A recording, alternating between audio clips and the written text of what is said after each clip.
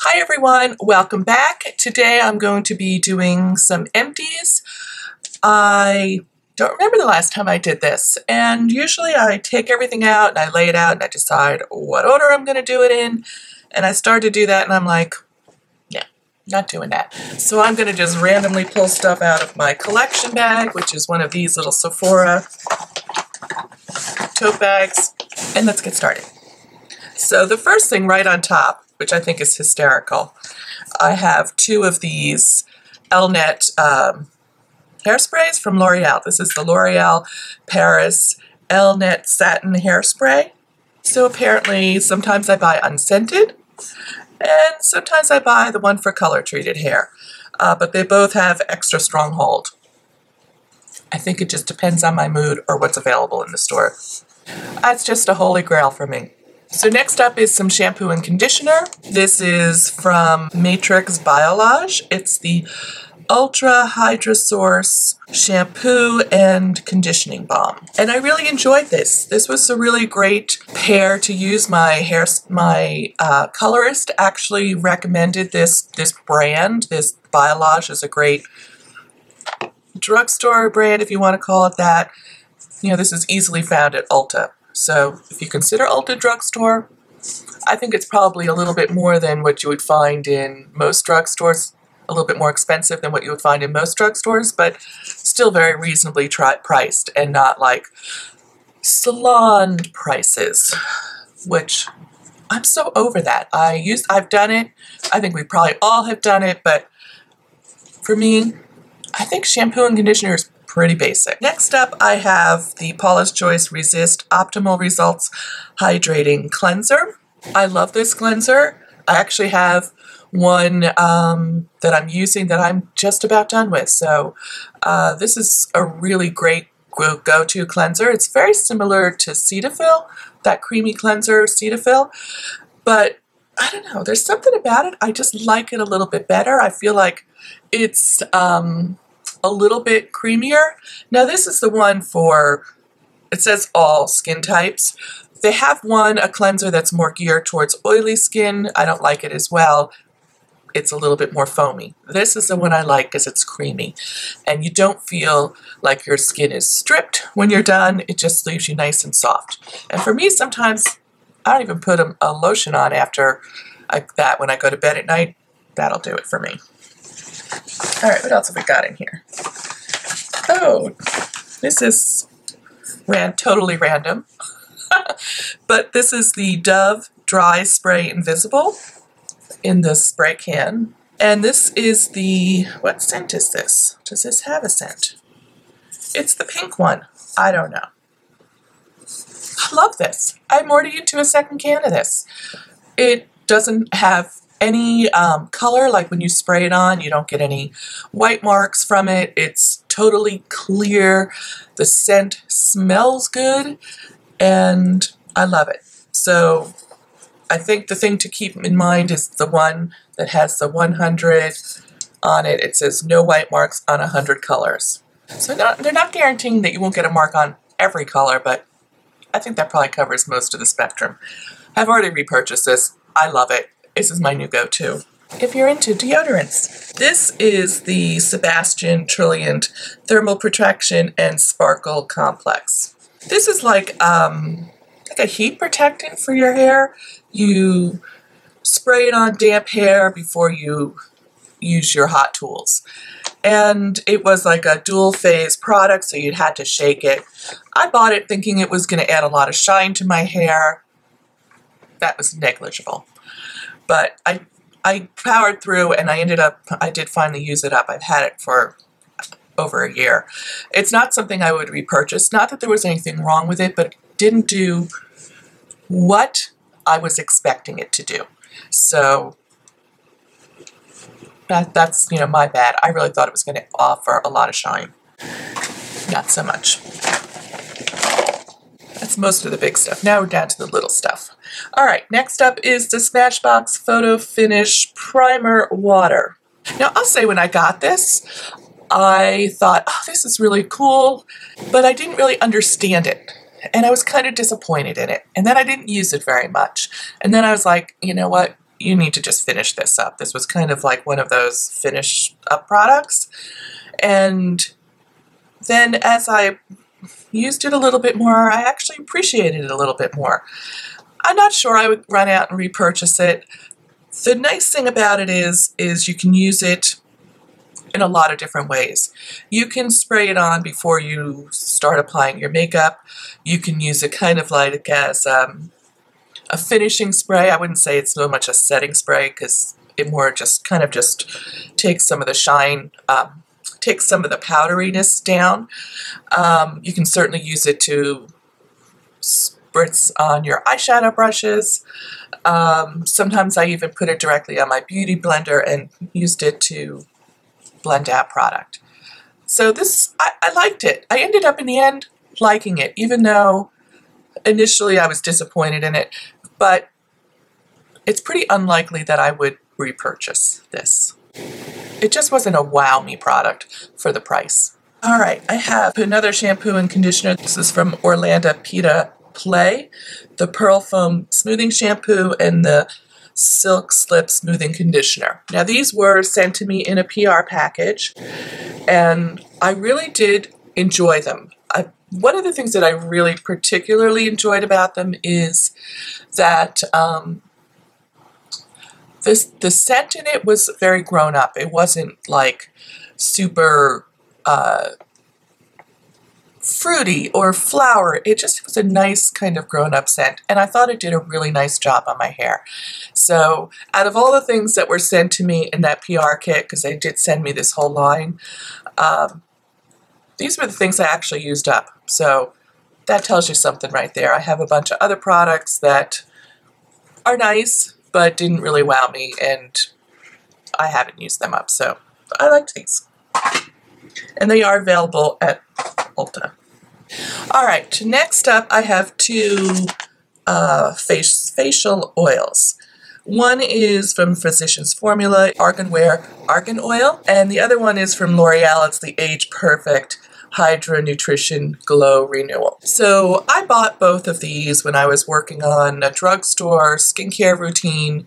I started off with this one thinking it was going to be great. It was so heavily scented that I could not use it on my face. It was like, oh, I don't know, I don't like a lot of fragrance on my face. And then I went out and I picked up this, which I really quite enjoyed. This is a great facial oil from the drugstore. Now I know Physicians Formula isn't the cheapest products in the drugstore, but you know, it's certainly more reasonable than some ones that are available in Sephora. So you're gonna go, well, how did you end up using this? Well, like all beauty products that you're unhappy with for your face, I use them elsewhere on my body. And so I use this as a hydrating oil on my arms, my legs, my hands, my cuticles, until I used it up. So I would not repurchase this. Too much fragrance. But yes, I would repurchase this. What are these? The Lash Nourish Makeup Remover Pads from Pixie. So these are pre-moistened little pads. I do have a fresh one here, so I can show you what the pad looks like. Just, you know, your typical eye makeup remover pads. And obviously I liked it enough to buy another jar of them. They are very fresh feeling on the skin, so they don't have a strong fragrance, and they're not super oily. And they just have a really nice, fresh is the best way to describe it. It does say that they are Lash Nourishing Makeup Remover Pads with argan oil and Panthenol waterproof makeup dissolver. Depends on how strong your waterproof mascara is. I recently have been using this Lash Paradise a couple times, and I don't find this removes that at all. I have to go in with like a really heavy duty dual phase eye makeup remover, but for like just general everyday makeup removing, you know, I'll wash my face with this. This takes like 80% of the eye makeup off, and then I'll finish up with this and just finish taking the mascara off. And that works great for me, and it's gentle on the eyes. It has some nourishing products, so I like it, and I've repurchased it.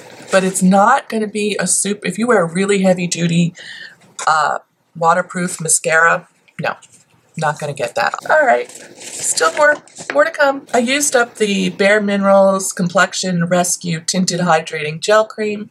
This has an SPF of 30. The shade I was using is Opal, a little too light for me.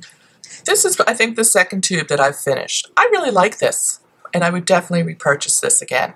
I think it's a fantastic product, and you don't hear a lot of people talking about it. I loved it, using it on my face and finishing off with a little bit of a powder foundation over the top of it just to kind of smooth out the edges. Have repurchased it, will probably repurchase it again. I have a lot of like BB CC creams right now, using them first. This is the Paula's Choice Resist C15 Super Booster. It's 15% vitamin C. I didn't quite use this up, but it has become discolored and I decided it's oxidized too much, so I'm pitching it. I used almost all of it. I really like this, but these vitamin C serums are really unstable, so you have to really be careful and make sure that you use them right away. I'm scared to look. I have another one of these in my backup bin, and I hope it hasn't oxidized before even using it. To be continued on that. I have one more thing from Paula's Choice. This is the Paula's Choice Resist Intensive Repair Cream for dry, very dry skin, and it has a retinol in it. And I use this primarily as an eye cream. It's great. I loved it.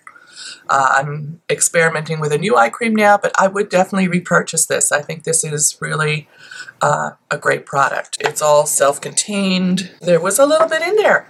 Who knew? Such a nice, smooth formula. Very creamy. I love this. I have two things from the Mario Badescu skincare line. One is their drying lotion and the other is their facial spray with aloe herbs and rose water. Kate and I use this for our breakouts. I've already repurchased it. I really like it. It is something that when you get it, it has, let me show you on this newer one. It's like a liquid and then a pink sediment. And what you do is you let it sit, you dip your Q-tip in so you get some of the pink stuff on and pull it out and apply. I think it works great for breakouts that have like come to a head and need that extra push to dry it out and make them go away. I think it speeds it up, and not overnight, but I would say definitely in a couple days. It probably speeds up the healing process by a day or two, which I'm all about that. The quicker I can get those breakouts off my face, the happier I am. And Kate loves this too. She uses this a lot. The setting spray was really quite nice, except for I found that it had a pretty harsh delivery, like big droplets came out of this. I like a really fine mist to come out with my setting spray, so I don't know, sometimes when you go to these smaller little trial bottles, the mister may not be as good as it is on the full size. If anyone has used the full size, let us know if the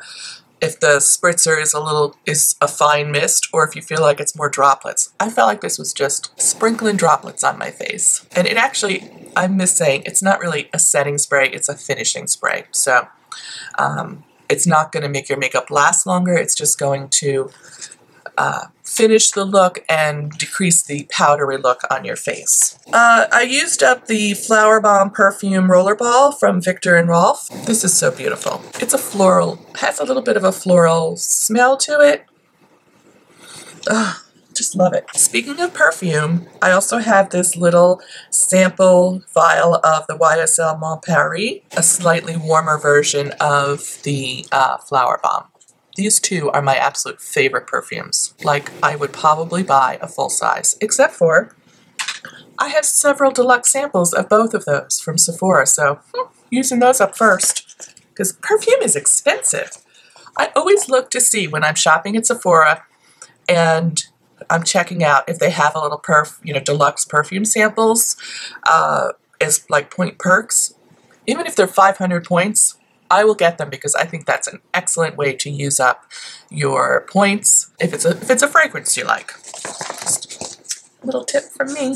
This is the Paula's Choice Resist Ultralight Super Antioxidant Concentrate Serum for normal to oily skin. This is a great serum. I have used countless tubes of this, and if you're looking for a good serum, she has a great assortment of serums. They all come in tubes like this, and you can pick and choose for whichever skin concern you have. So this is one that's really great. It's anti-aging and for oily skin. Don't find that very often for skincare, anti-aging skincare for oily skin, but she does have a whole line of products for that. Gotta love that. I think I have worn the Why Can't I Hold On to Anything today. This is the Hourglass, that 1.55 ml super skinny gel liner, which I really quite like, but I've been using this one from Marc Jacobs.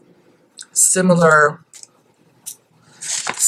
size tips, and I think I like the Marc Jacobs one equally and maybe a little bit better. So this is the Physicians Formula Eye Booster 2-in-1 Lash Boosting Eyeliner and Serum, and it has like a little felt tip pen. If you're a real eyeliner fanatic, this is a great one from the drugstore. This is from Blistex. It's the Anti-Aging Treatment Deep Renewal Lip Balm.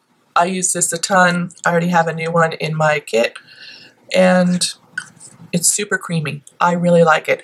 The funny thing is, I picked up the Bite Beauty Agave Lip Balm, thinking this is going to be so wonderful.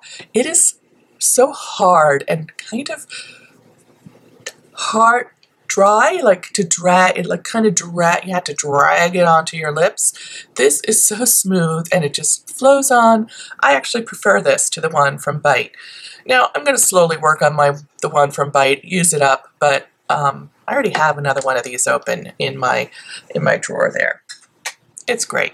Then speaking of lip products, I used up this NYX Butter Gloss in the shade Angel Food Cake. I think this has almost a cult following. It's just a beautiful nudie pink. These butter glosses are fabulous. I would definitely repurchase this, but right now I have a lot of different lip products, so it's not high on my list to repurchase, but I highly recommend this. Alright, I'm ditching a mascara. This is the Voluminous False Fiber Lashes Waterproof from L'Oreal. But it was old, dried up. I think I've had more than one tube of this. I probably used this a little bit more before I found the butterfly lash, but it's good. It's a good drugstore. Sally Hansen Instant Cuticle Remover. This is thebomb.com. Kate and I both use this. I love it. It's an excellent drugstore cuticle remover, and this bottle lasts a long time. Even with the two of us using, it lasts a long time. I picked up this brush from e.l.f. It's a masking brush, and it has like a silicone paddle thing on this side. You're supposed to use this to scoop out of the jar, apply it, and then it has this little smaller brush side. Neither side works very well. It was a total waste of money. This is like kind of floppy. It's sometimes hard to scoop out the product with it. I don't think it does a great job spreading it. And this is so small, it's like, what is this really for? I don't know. I never used this side. I used it once, and I was like, this takes off more product than it applies. I think you're better off using an inexpensive, flat foundation brush. You probably have one that came in like a brush set that you don't really even use very much. Just put that one aside and use it to apply your masks. You'll have a much better outcome. Alright, I'm down to my last two items, and this is the Paula's Choice Healthy Finish Pressed Powder in SPF 15. And yeah, I used all that up. I have 4 minutes left on my card.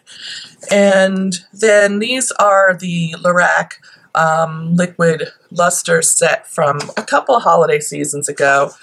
I really loved them. They were so much fun to use. They have totally dried up, so I'm pitching them.